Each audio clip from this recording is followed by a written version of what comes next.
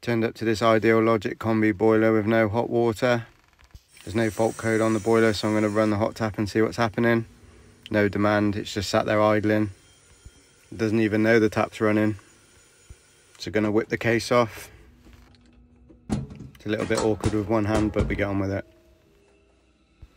We're going to have a look, see what the sensor's saying. With the tap running, it's flashing like it's part of air traffic control. It should be a solid red light. So this indicates the flow turbine's gone. So grab one off the van. Pick the right one for the size of boiler that you got. This is a 30 kilowatt. Gonna flick the power off. The isolation under the boiler didn't really work, so I'm gonna turn the cold main off. Open a hot tap to check it's worked. Gonna pop that condense trap out the way, move the hose, quarter turn, and it will just pop out. So I'm just gonna clear as much space as I can, so I'm gonna pop that pump cable up there, flick the sensor off, put that out the way. Gonna put a little persuasion spray on there.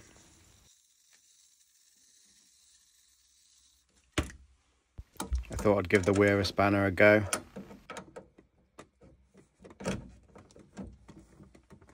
You only hit your knuckles like that once before you learn. So I'm going to finish it off with some grips. See the state of that cartridge already. No wonder it wasn't spinning effectively. There's the old one, there's the new one. I'm going to pop the new one in. I've put a little bit of lube on the threads just to help.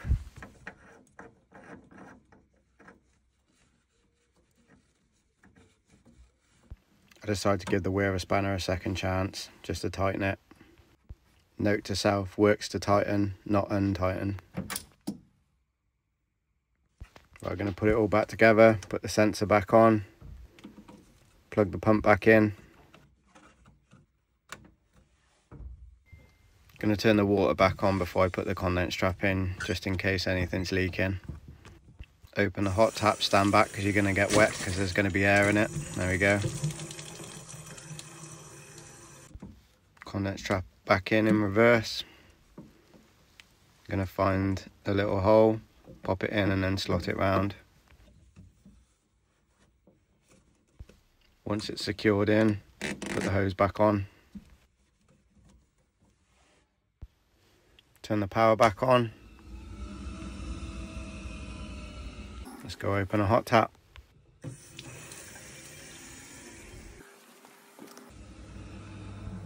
There we go, solid red light. It means the turbine's spinning effectively, so the boiler knows now to fire for hot water. Blue light means go. Put the case back on, 26.9's and I'm gone. Happy days.